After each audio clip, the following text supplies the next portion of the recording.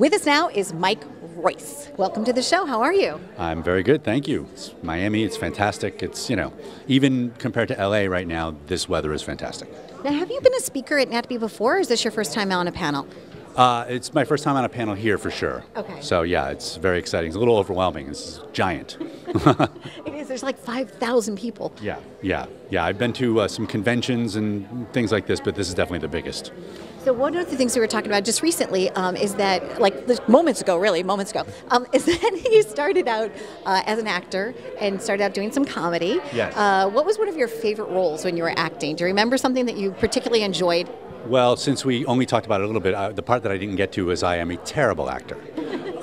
So I was mostly a comedian. I was on Spin City for one scene because Bill Lawrence was extremely generous to put me in a scene. I was in a couple of commercials, nothing big that you would remember. I think the universe was trying to point my particular journey towards writing. So it was fun. I was definitely a performer as a comedian, but acting-wise, I mostly was a writer.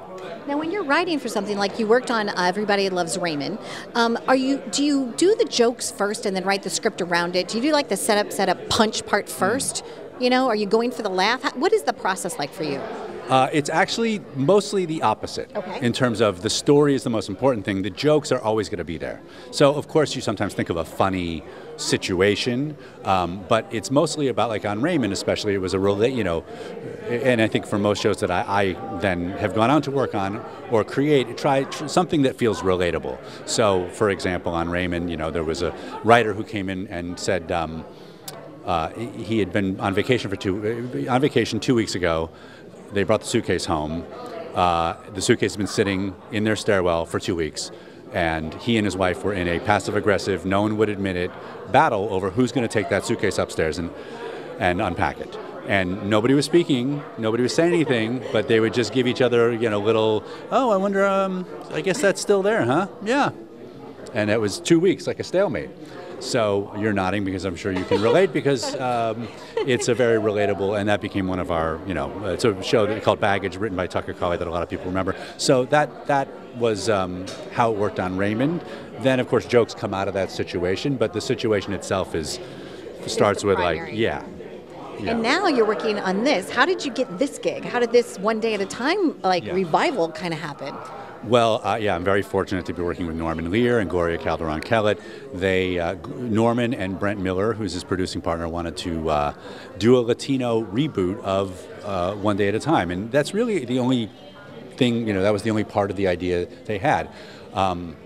It was as simple as that is what I'm saying. So they met with me, and just because I'm old and experienced now, and they met with Gloria, who is Cuban and also very experienced, not as old as me,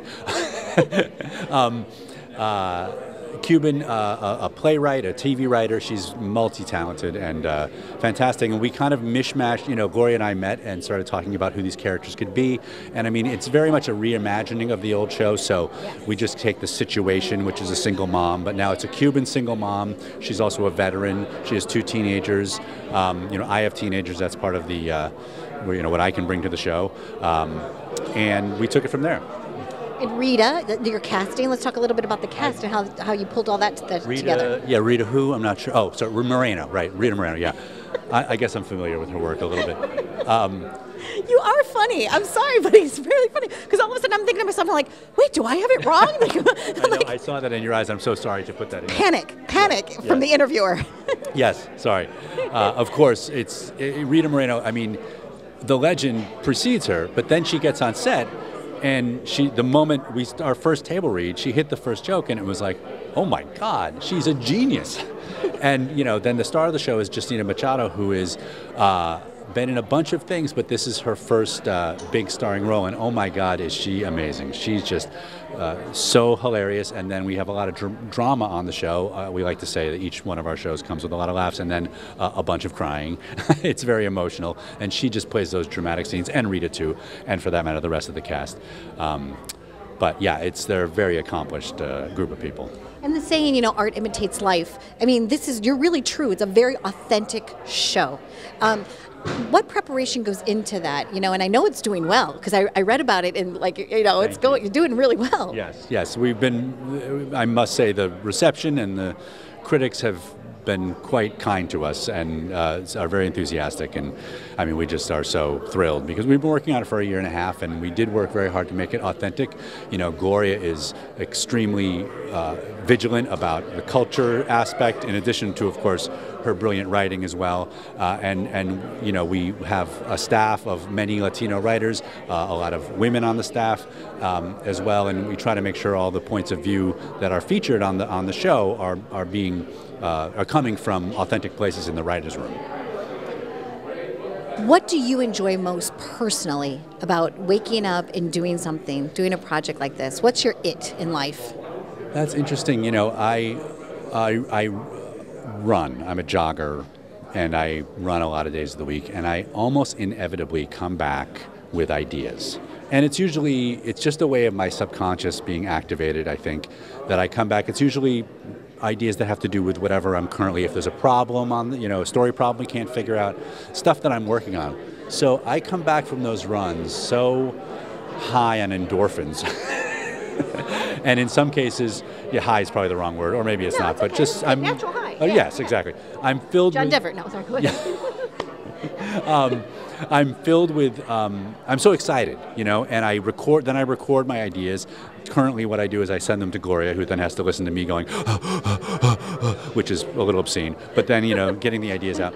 And it's so thrilling to be able to have an idea, first of all, to explain to someone else, have them get excited about it, and then take it into the writer's room, and then have them get excited, or by the way, not excited, that happens too.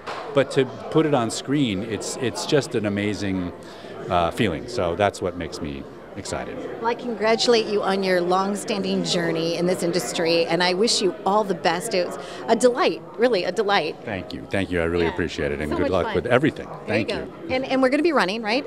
So, let's go. Stay tuned for more on Live It Up. Somebody else is going to be hosting this one. All right, we're going out for a jog.